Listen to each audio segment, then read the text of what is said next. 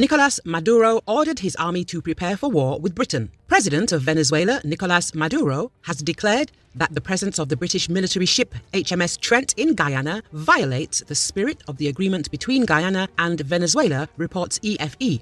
Maduro stated that the positioning of the British vessel near Guyana is a practically military threat from London. In response, he ordered the activation of joint defense actions of the National Armed Forces near the Essequibo coast. In response, the military leadership in eastern Venezuela announced that 5,600 servicemen were ready for the operation. At the same time, the Venezuelan Ministry of Foreign Affairs stated that the country preserves all actions within the framework of the Constitution and international law to protect its maritime and territorial integrity.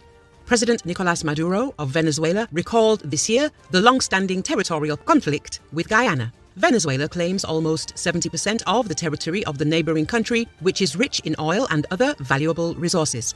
Venezuela claims that this territory was ceded to it after gaining independence from Spain, while Guyana considers it to have been part of British Guyana, which later became independent Guyana. In early December, Maduro held a referendum in Venezuela on the annexation of Guyana.